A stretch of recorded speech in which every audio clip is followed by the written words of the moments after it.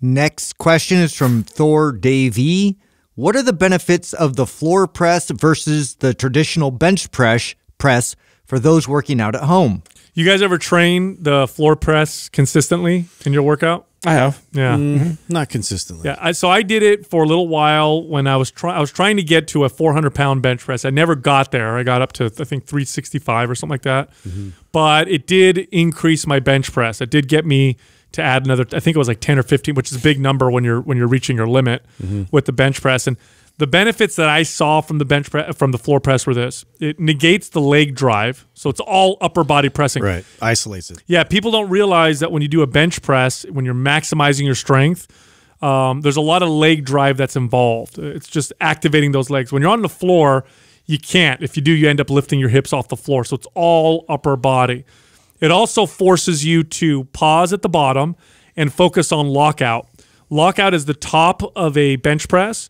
And for strength athletes, so floor presses are super popular with power lifters. It's a staple exercise for power lifters, specifically to train that lockout portion of the bench press, where a lot of these guys will miss a top lift because they can't get that last 2 inches of their yeah, and I press. think that's probably why I didn't stick with it in my program quite as much. The lockout for me was never really the issue. It was mainly like at the bottom portion of the lift that I struggled the most. But this is definitely one of those I see like power lifters do a great job of this, of taking like components of that entire lift and kind of breaking it apart. And so this definitely like works specifically on that lockout portion and stabilizing and digging your way out of that position once you stall. So I think this question is coming from somebody who isn't necessarily doing it because they're trying to find better benefits, but maybe because they have to, because they don't have a bench.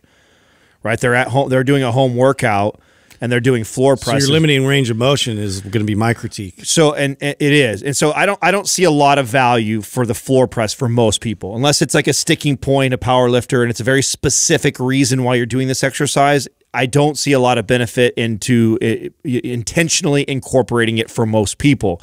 And if you're asking this question because you don't have a bench, and so of course you get on the floor and you press, and so you're limited because of that, then, and I've had this before where clients are in a hotel room or they don't have that and they're like, what do we do? So what I do with them is actually like a floor press, but then right before or right after, so you can do a pre-exhaust or you can do it after you do the floor press. I actually flip the dumbbells on their heads and actually have them do really deep push-ups to offset it, right? So I take them through that full range of motion, because I wouldn't want them to train off the floor all the time and shorten that range of motion up.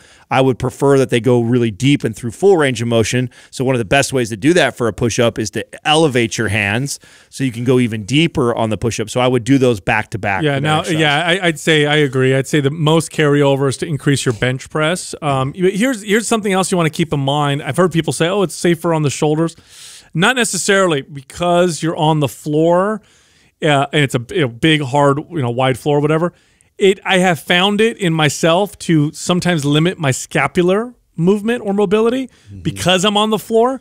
Because I'm on a bench, my shoulders are a little wider than the bench, so my scapula can fall together a little bit. So pay attention to that. If you do this, you still want to have your shoulders pinned down and back on the floor. Otherwise, you end up pressing with this rounded shoulder, and that can cause problems. If I had the option, I would have, if this is my client and you were asking this question too, I would actually have you get, if maybe the bench is really expensive, I'd have you get a foam roll. And actually have you put the foam roll down your spine. Or and a half foam roll? Yeah, and bench off of that.